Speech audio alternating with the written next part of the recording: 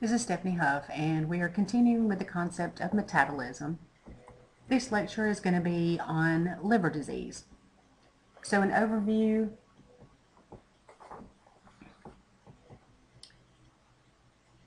of liver disease.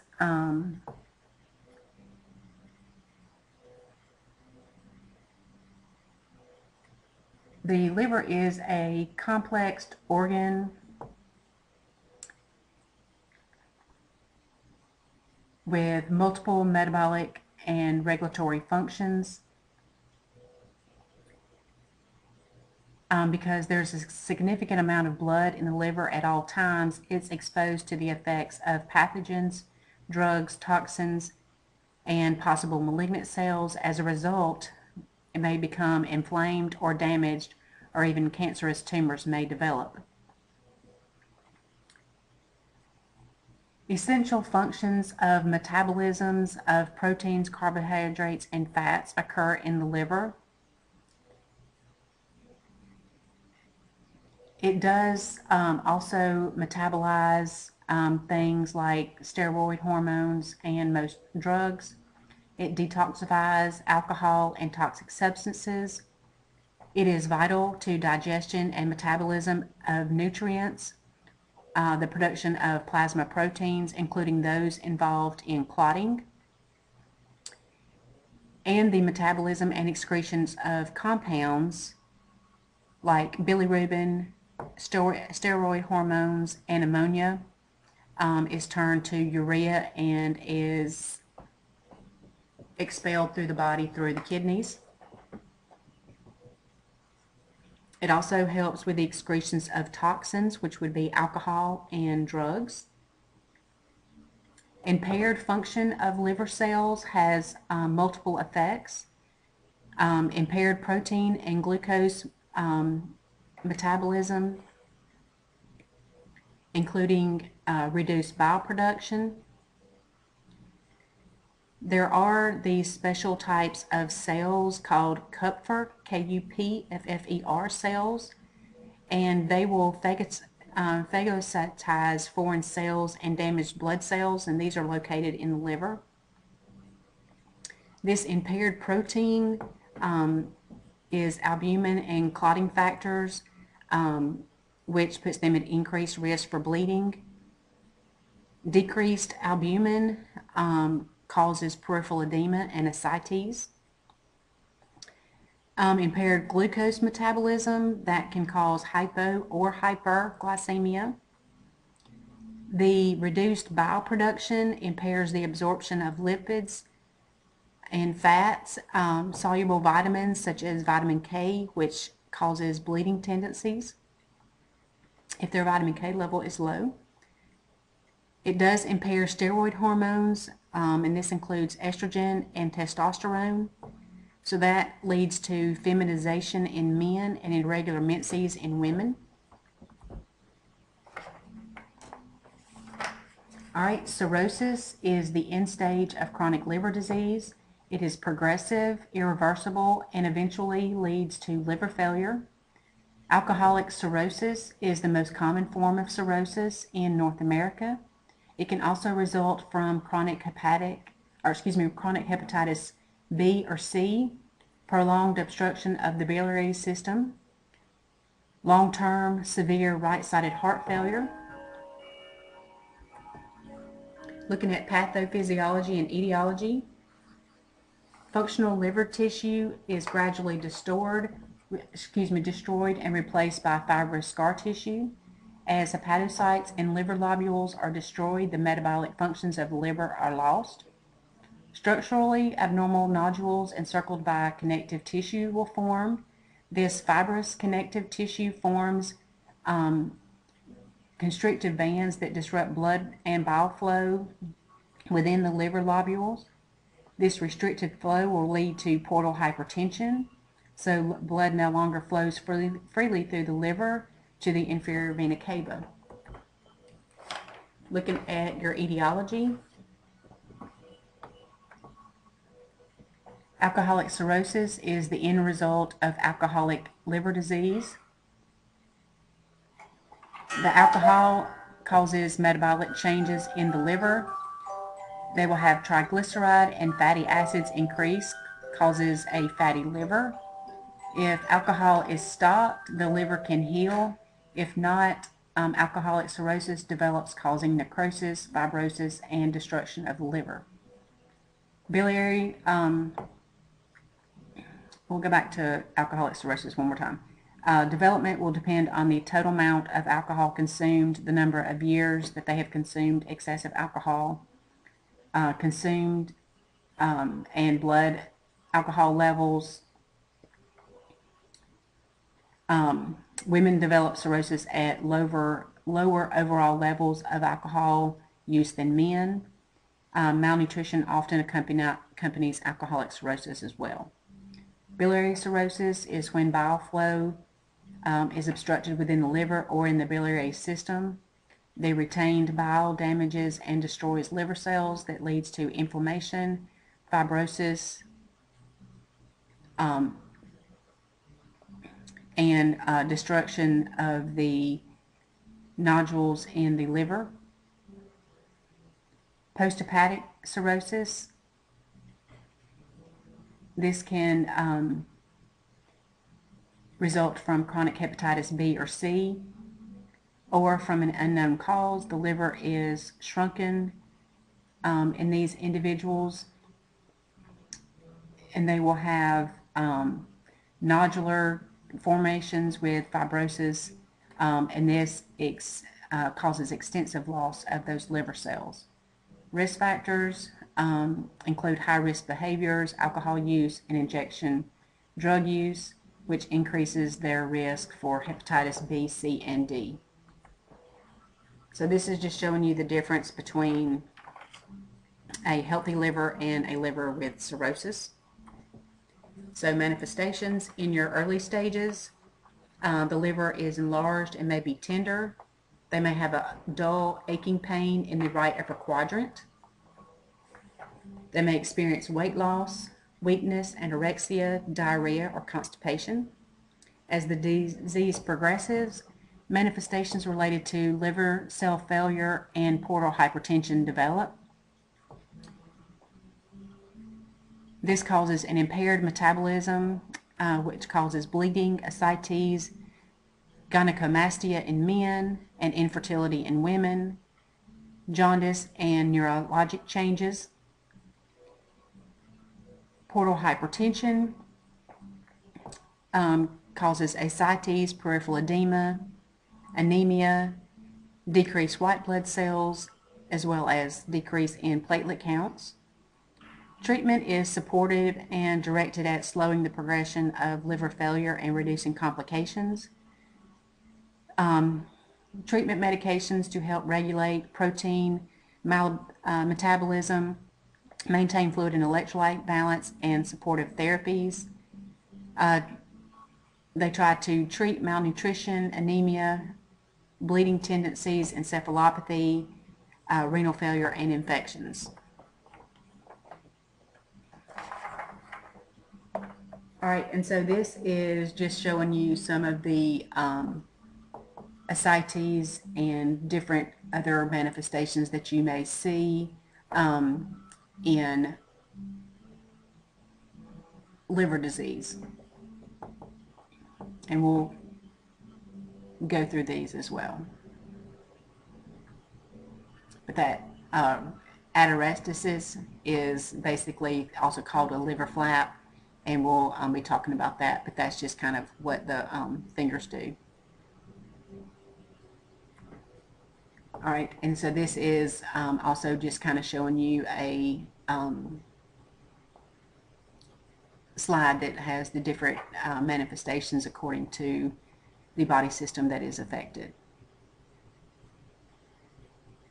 And so you can see the spider angioma, which we saw in the slide before, on the skin. It's just like a big spider web, that red thing, and then the palmar erythema, the redness of the palms, is what we saw on that slide before also. All right, so portal hypertension causes the blood to be rerouted to adjoining vessels, which is known as collateral vessels. And that is because The affected veins will become engorged and congested.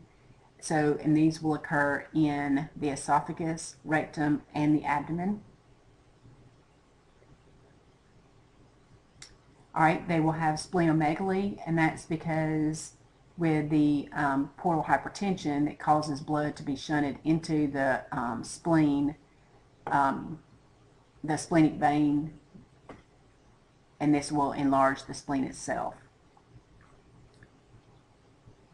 They will have greater destruction in red blood cells, which causes anemia, destruction in their white blood cells, known as leukopenia, which is low white blood cell count, and they will have an increased rate of platelets, known as thrombocytopenia.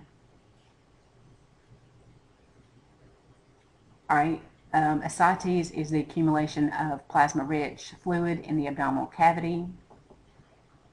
Hypoalbuminemia and hyperaldosteronism occurs. The hypoalbuminemia causes fluid to escape into the extravascular compartments.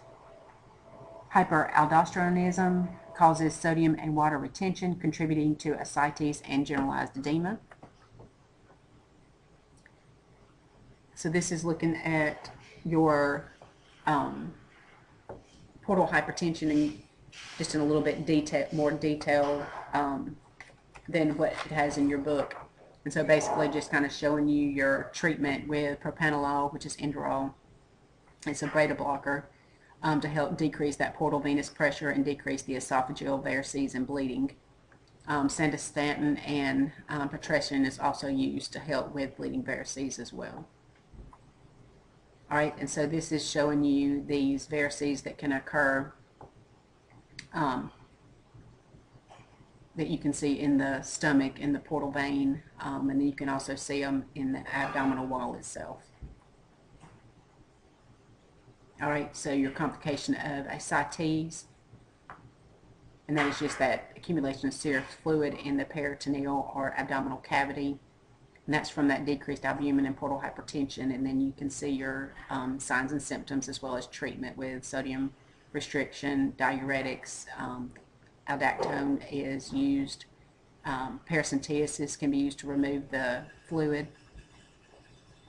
And this is showing you a paracentesis and how they're removing the fluid. And a lot of times this is used for comfort measures to help decrease some of that pressure in the intra-abdominal cavity. It also helps with them breathing because it takes that pressure off the diaphragm.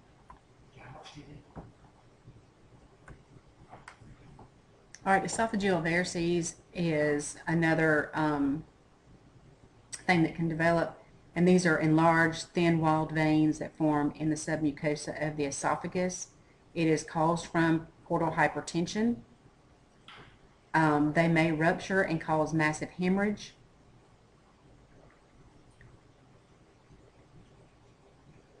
Even eating high roughage foods can precipitate the bleeding. Thrombocytopenia, platelet deficiency is just what thrombocytopenia is. And impaired production of clotting factors by the liver contribute to the risk for hemorrhage as well.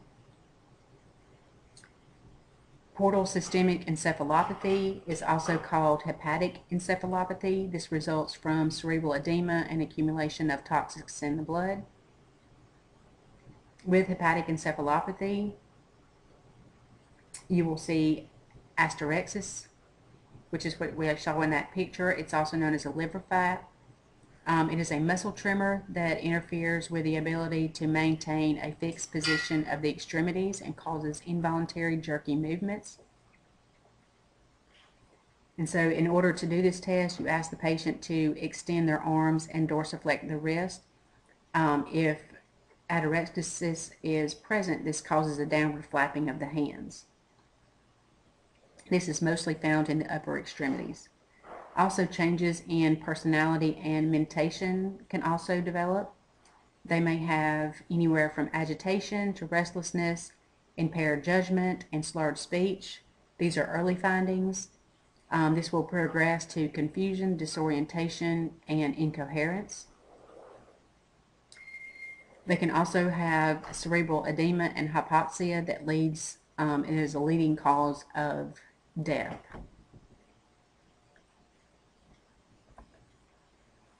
All right, and so this is just further looking at esophageal varices, looking at the treatment, which we'll talk about this balloon tamponade with Sextacan Blakemore tube as far as the treatment, decreasing their risk factors, which are ETOH, aspirin use, spicy foods, and rough foods, fresh frozen plasma, protonics, lactulose, Xifaxan can be given to prevent hepatic encephalopathy from breakdown of blood and release of ammonia. All right, and so this is looking at esophageal varices.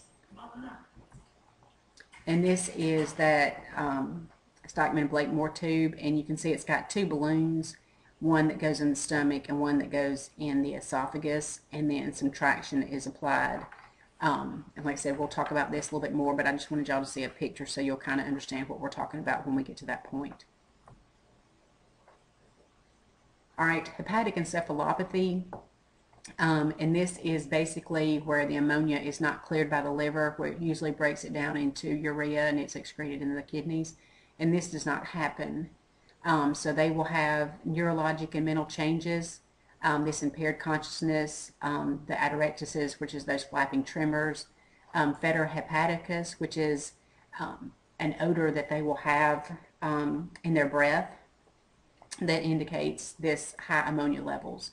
So treatment is to reduce the ammonia levels, and so lactulose is one of the main things that's given to decrease those ammonia levels. But lactulose is a laxative, so it does help with constipation. Sometimes they'll need antibiotics as well. This rifaximin is the drug of choice for antibiotic use. All right, and then this is looking at your portal systemic encephalopathy caused by increased blood ammonia, the other problems that can be associated with it, treatment, and signs and symptoms.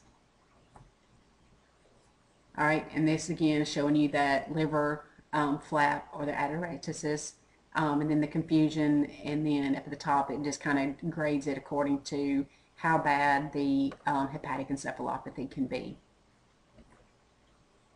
All right, looking at the hepatorenal syndrome. This is advanced cirrhosis in ascites. They will have renal failure with azotemia, which is excessive nitrogenous waste and products in the blood, sodium retention, oliguria, and hypotension. This is a result of an imbalanced blood flow, results in vessel constriction leading to and within the kidneys.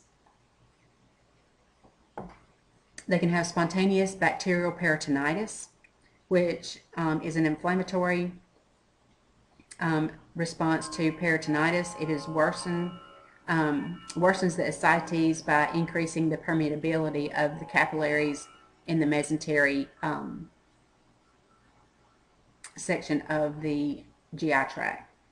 Manifestations may be subtle with an increased abdominal pain, fever, increased ascites, worsening encephalopathy, and overall decline in their condition. The hepatorenal syndrome can also be precipitated by GI bleeding, aggressive diuretic therapy, or an unknown cause. All right, collaboration, a holistic approach is needed that addresses the physiologic needs, psychosocial needs, and spiritual needs of your client. Nurse coordinates the care among the providers. It is important to include the family in their plan of care, especially if alcoholic cirrhosis is identified with this alcohol abuse, so that the family is aware of the issues.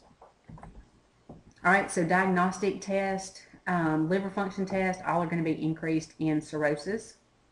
They will get a CBC with platelets. They're looking, normally they'll have a decrease in H&H, red blood cell count. This leads to anemia. and this is related to bone marrow suppression, increased red blood cell destruction, bleeding and deficiencies in folic acid and vitamin B12, decreased platelets related to destruction by the spleen, leukopenia, which is your decreased white blood cell count, and that's related to the splenomegaly.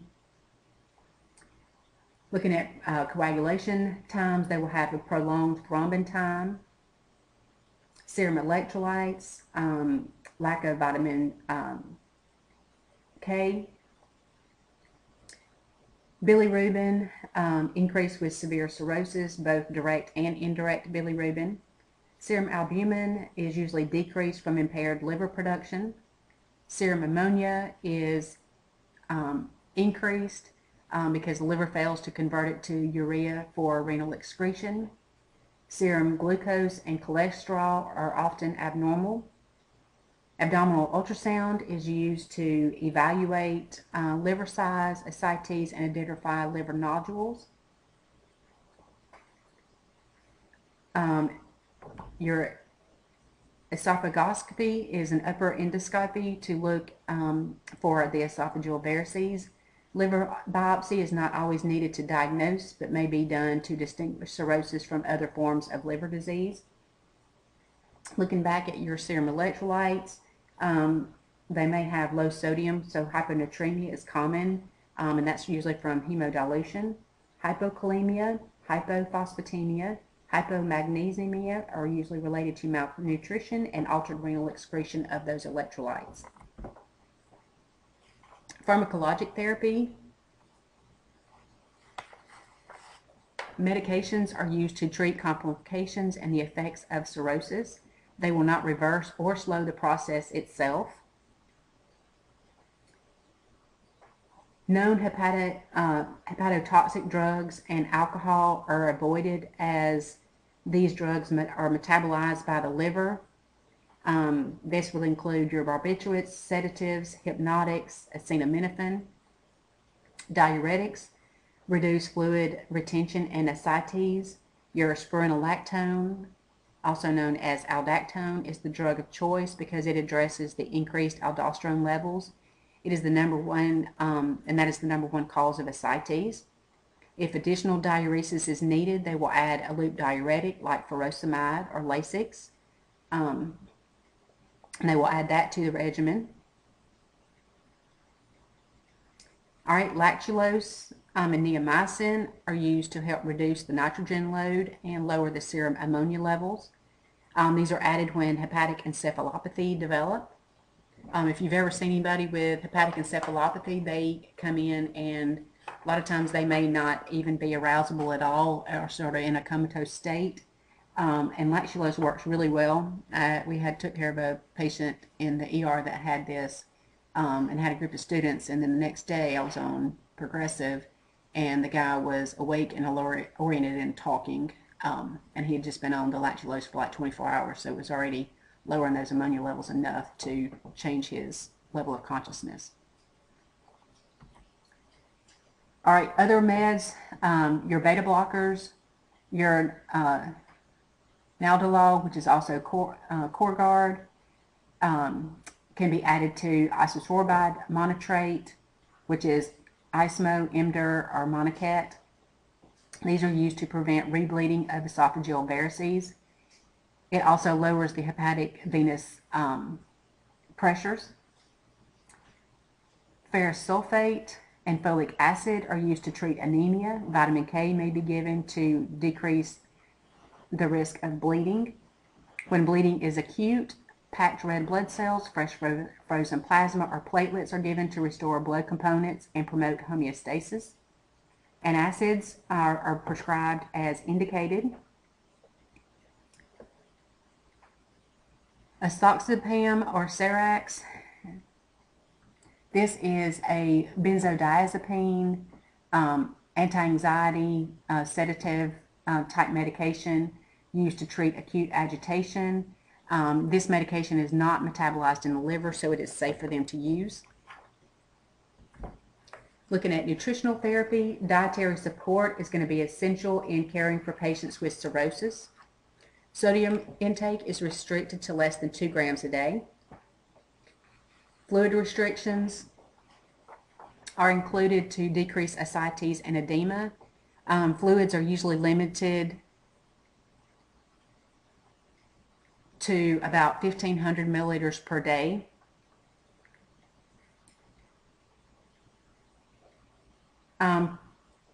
Protein are restricted or eliminated only when the ammonia levels are high. So unless the serum ammonia levels are high, diet with adequate calories and protein is recommended. Most with mild chronic encephalopathy can tolerate 60 to 80 grams of protein a day. Protein restrictions are rarely justified because they're already in a state of malnutrition. Plant protein is preferred over animal protein though. Parental nutrition can be used to help maintain nutritional status when food intake is limited. Their diet should be high in calories, moderate fat intake to promote healing. Vitamin and mineral supplements are ordered based on lab values. Deficiency in B complex vitamins, particularly thiamine, folate, and B12, and in fat-soluble vitamins such as vitamin A, D, and E are common. Patients with alcohol-induced cirrhosis are at risk for magnesium deficiencies and needs replacement of the magnesium as well. Surgery. Liver transplants are indicated for some with irreversible progressive cirrhosis, those with functional decline, increased bilirubin levels, decreasing albumin levels, increasing problems with complications that poorly respond to treatment. Contraindications for surgery would be if a malignancy is there, if they have active alcohol or drug abuse. They're not going to do any kind of transplant because they're just going to destroy their new liver. Or if they're a poor surgical, have poor surgical risk. So basically they won't survive being put to sleep. Nursing process is aimed at reducing further liver damage, teaching client to make healthier lifestyle choices, and minimizing symptoms of the disease. Assessment. You want to get a good health history. Things that you're going to be asking about are abdominal distension, looking at jaundice, pruritus, which is the itching, alterations in libido or impotence, duration of their symptoms, history of liver or gallbladder disease. You're also going to be asking about current medications that they're on, any of their current manifestations that they may have, including abdominal pain and discomfort, any recent weight loss, weakness, anorexia, altered bowel elimination, excessive bleeding or bruising, the pattern and extent of alcohol and injection drug use, any other prescription medication or non-prescription medications that they're on. Physical assessment is going to include vital signs, their mental status, color and condition of their skin and mucous membranes, peripheral pulses, any edema present. Their abdominal assessment, you're looking at the appearance, shape, and contour of the abdomen, assessing their bowel sounds, measuring their abdominal girth, percussing their liver for the liver borders, and palpating the liver for tenderness and size. Diagnosis, these are your NANDA diagnosis for liver disease. All right, planning goals may include that the client will maintain proper hydration levels as indicated by urine-specific gravity, appropriate diet, and vital signs that are within normal limits. The client will report regular bowel elimination. They will be oriented to person, place, and time, and also avoid alcohol.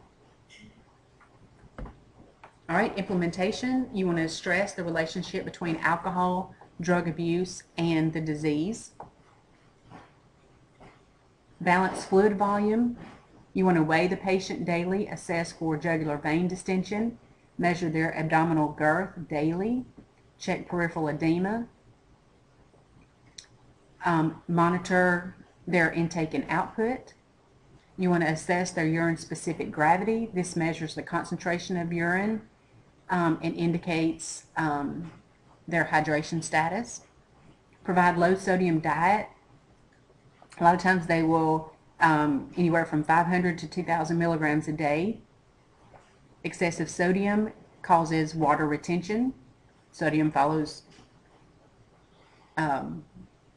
water. Restrict fluids as ordered. Monitor for signs of impaired renal function like oliguria. A fixed specific gravity of approximately 1.012. Central edema, which is around the eyes and face. Increased BUN and creatinine levels. Maintaining mental status. You want to assess their level of consciousness and mental status. You're watching for signs of early encephalopathy, like the atelectasis, changes in their handwriting and speech. Avoid factors that may precipitate hepatic encephalopathy.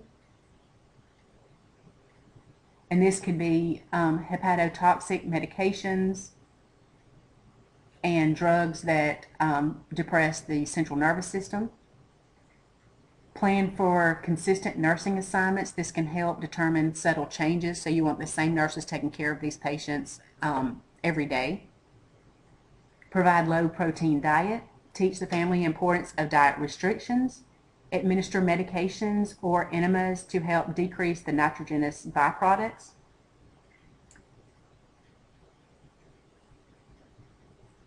So you want to make sure that you're monitoring their bowel functions and provide measures to promote regular elimination and prevent constipation.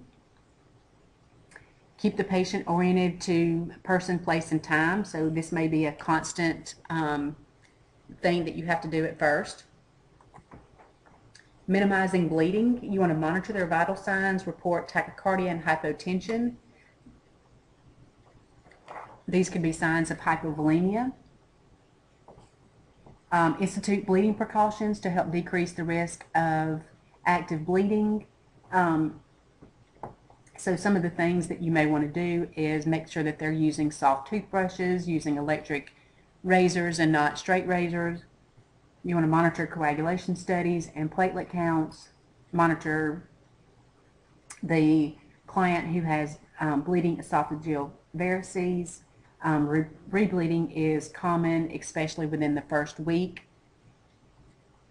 So you want to be watching them for evidence of rebleeding, such as hemoptymesis, which is vomiting blood, hematochezia, which is bright red blood in the stools, tarry stools, and then signs of hypovolemic shock. Maintaining skin integrity is going to be important. Severe jaundice with bile salts deposits on the skin causes pruritus, and then scratching will damage the skin and impair their skin integrity. Malnutrition, especially protein deficiencies and edema, also increases the risk of breakdown. So making sure that you use warm water rather than hot, because hot increases their pruritus, which is the itching. Use measures to prevent dry skin. Apply emollients or lubricants. You want to avoid alcohol-based soaps and lotions. If indicated, apply mittens to their hands. This will help prevent scratching. Institute measures to prevent skin breakdown, such as turning them every 2 hours, using alternating pressure mattresses, frequently assessing their skin. You also want to administer the prescribed antihistamines to help relieve the pruritus. Promote balanced nutrition. You want to weigh the patient daily in the hospital and at least weekly at home. Provide small meals with snacks, maintaining adequate calories and nutrient intakes. Promote protein and nutrient intake unless protein is restricted. Those small meals and snacks are important as well. Sometimes they may need supplements like Ensure to make sure they get enough nutrient intakes. Arranging consultation with a dietitian for diet planning while in the hospital and when they go home. They can provide detailed instructions and sample menus.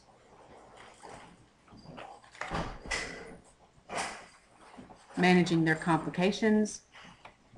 Paracentesis is the aspiration of fluid from that peritoneal cavity, which helps with the ascites. It can be diagnostic or just a therapeutic measure to help relieve that severe ascites that doesn't respond to diuretic therapy. Goal is going to be to relieve respiratory distress from that excessive fluid that is in the abdominal cavity that's pressing on the diaphragm. Bleeding esophageal varices can be life-threatening. So you want to restore hemodynamic stability. It's going to be your first priority. They can insert a central line so that they can monitor their central venous pressure and pulmonary artery pressures. If they do have active bleeding, they will give them blood to restore blood volume and fresh frozen plasma to restore clotting factors.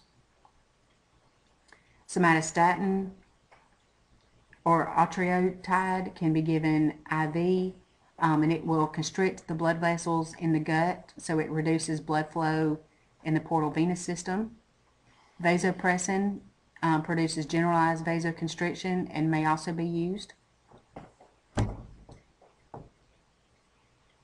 Once their blood pressure is stable, they can do an upper endoscopy to evaluate and treat the varices. A large nasogastric tube will be inserted before the endoscopy, and gastric lavage would be done to help improve visualization during the endoscopy. During the endoscopy, varices can be banded, which is small rubber bands are put on the varices to occlude the blood flow to these areas. They can also be sclerosed. Endoscopic sclerosis is injecting sclerosing agents into the varices to induce inflammation and clotting. And both of these measures will help decrease the risk of rebleeding. Balloon tamponade if bleeding is uncontrollable, which is that multi-lumen nasogastric tube, and that's that Singo-Stake and Blakemore tube that I showed you earlier. They also have a Minnesota tube that can be inserted as well. They both have gastric and esophageal balloons that are inflated to apply direct pressure to the varices, and then tension is applied as well, which also helps to control that bleeding. But there are a risk for balloon tamponade, aspiration in the airway, obstruction, tissue ischemia, and necrosis due to the pressure of the balloons itself. And endotracheal tube is usually inserted before the NG tube to support their airway and decrease the risk of aspiration.